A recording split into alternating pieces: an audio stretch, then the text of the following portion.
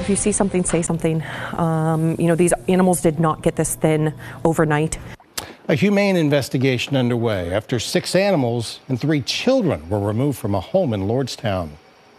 Good evening, I'm Dave Sess. I'm Lindsay Watson. Our news crew was the only one on the scene as investigators served a warrant earlier today. Trumbull County reporter Nadine Grimley learned what led humane agents to that home. This skinny husky mixed dog is one of 4 dogs and 2 cats the Animal Welfare League of Trumbull County is now caring for. The animals were removed during a search of a home on Lyntz Townline Road in Lordstown.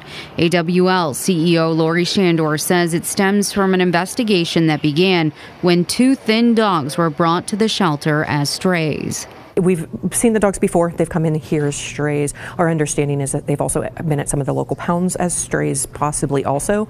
So we were familiar with where the dogs came from.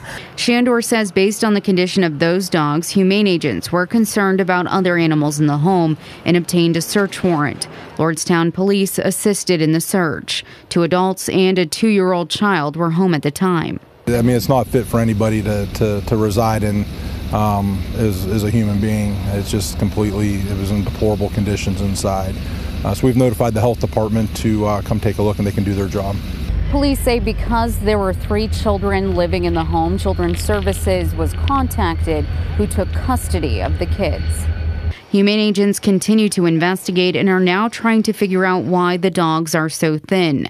Shandor says the condition of the dogs removed ranges from emaciated to a little underweight. And there was bags of food there. We did not see where the animals actually had access to the food, though. So we don't know, are they that thin because they were not getting enough food, or is there some other underlying medical reason that they are so underweight? Shandor says charges are pending in the case. In Lordstown, Nadine Grimley, WKBN 27 First News.